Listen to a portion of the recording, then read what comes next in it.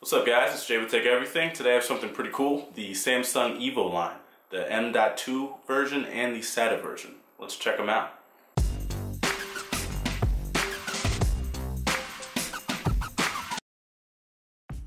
The 850 EVO line is the successor to the popular 840 EVO line from last year. Let's take a look at the specs.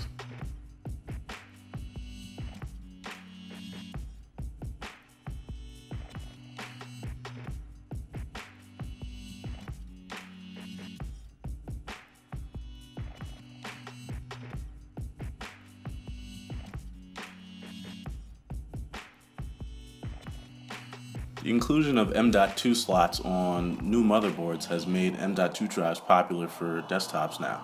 They used to be just for laptops and stuff like that, tablets, but now you can get them for your desktop, and as you can see, they're way smaller than standard 2.5-inch drives.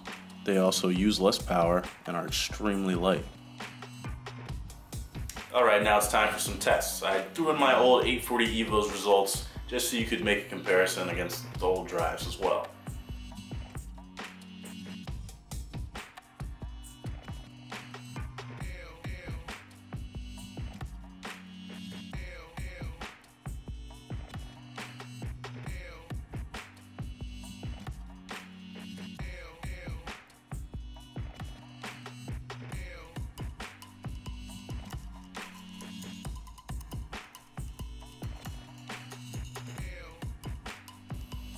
So as you see in the benchmarks, all the drives have similar performance.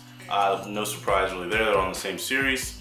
You could pick up whichever one suits you and you'll get a similar experience. I see a lot of people moving towards the M.2 drives because they're just so small, so easy to use. You don't have to have any cables.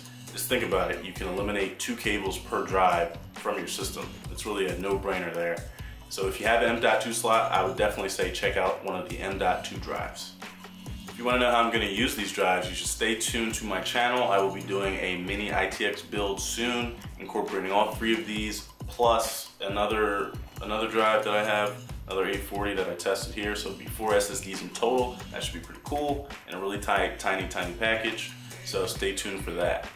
Thanks for watching guys. Please like, comment, and subscribe for more videos. Or you can also go and check out the website, techeverything.com. There's a further write-up on these drives and all the other videos that I shot. There's a write-up on them too. So check it out. I'll see you next time.